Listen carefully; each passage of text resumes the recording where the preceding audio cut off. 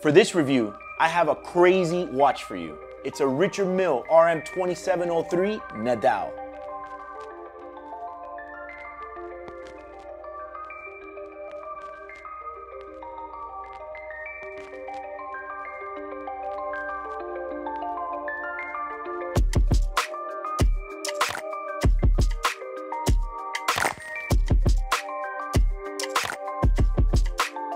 So this watch, when originally was released, was 2017. And initially, it was kind of like a shocker for me when I saw that whole yellow and red.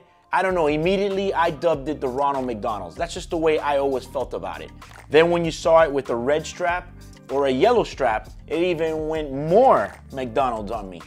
I don't know, it just initially the color combination was a bit shocking. This is when Mille was also starting to really experiment with colors on the NTPT, with the combination of colors. So when I saw the yellow and red, initially I said, I don't know if I like that. Then I kind of understand with the whole theme of the flag of Spain with the colors. I mean, I guess I kind of get it, being that Rafael Nadal is obviously a Spaniard. Kind of starts going into a little bit of the whole theme of the watch. One thing I want to say about all the Nadal watches they have released is that they all push the envelope. Let me tell you that people wonder why Mille is so expensive. They think that it's all hype. They think it's all branding. Yes, it's all branding, but it's also a lot of technology that goes behind these things. Well, what types of technologies are there? Well, I remember the first Mille RM27 weighed so little that it was like absolutely absurd. It was like 20-something grams. It didn't even weigh anything. And little by little, they made it more and more advanced. By this one, we're at the 03 version Tourbillon, which kind of just had this abstract look from the first day I saw it.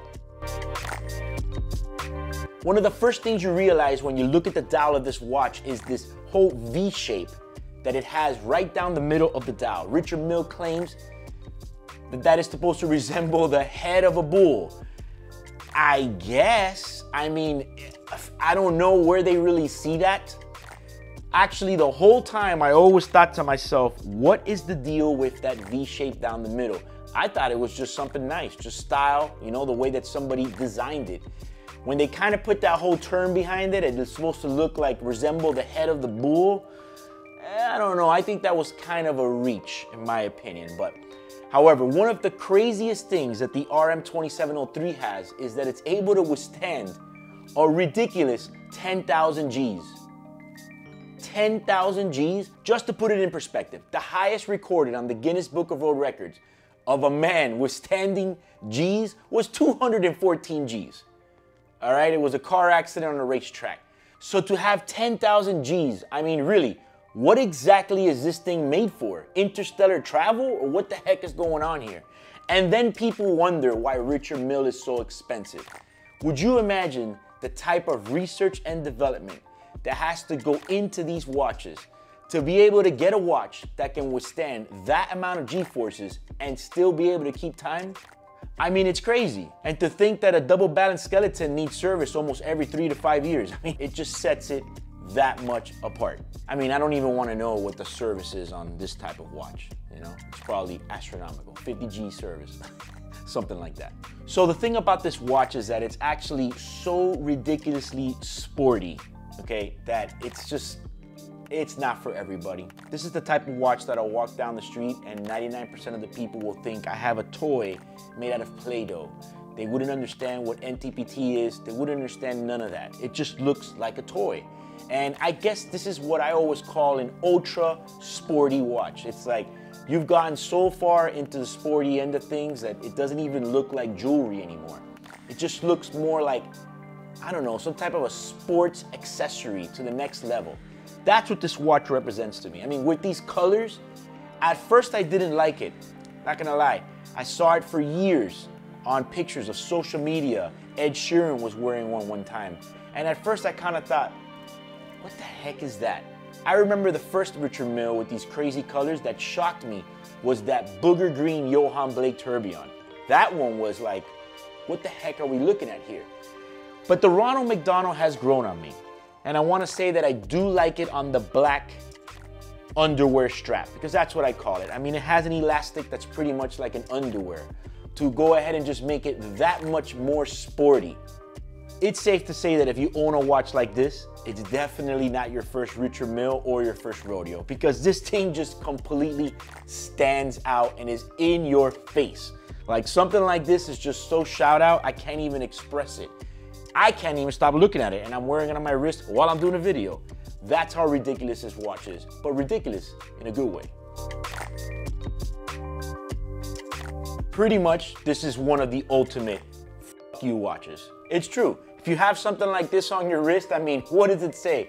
It says, I have a watch that looks like it came out of a Happy Meal, and the retail is $725,000 or something like that. Pretty much almost 800. Just round it off when you get to that point. Taxes, all that. That's what it says. It's a watch that says, I don't care about what you think of how it looks. I know what I have. And that's the thing about Richard Mille. It happens all the time. I get people calling me saying, hey Eric, do you think it's gonna be the next Frank Mueller? That's the thing about Richard Mille. Whereas the most complicated watch in the world has 57 complications, how many more complications can we cram in one watch? How many more different combination of complications can we come out with? Richard Mille decided that they were gonna do something completely different in watchmaking, something groundbreaking, something that nobody's done. So you come out with another watch that says 57 complications. Everybody goes, oh my God, amazing. The next guy comes out with 58. You come out with the thinnest watch in the world, like PIJ did, and what happens is, Bulgari comes out with an ultra thinner one. That's the way it goes. But with Richard Mille, I think it's gonna be pretty hard for another brand to come out with a watch that does 10,000 Gs. And that is what I'm trying to say. This is why I believe that Richard Mille will never be a Frank Mueller. Yes, the world economy could change.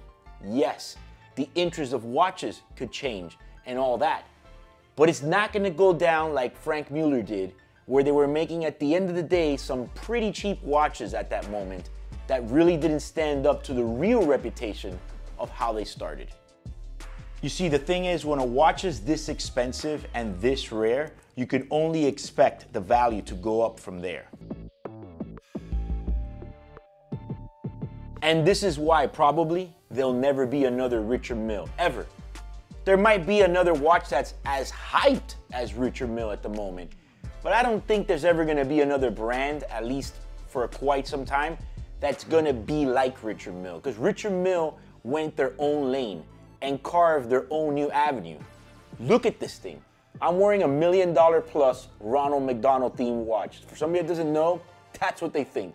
It looks like I bought it at the checkout line at Target. But if you really look closely, you can appreciate the ingenuity in all these pieces.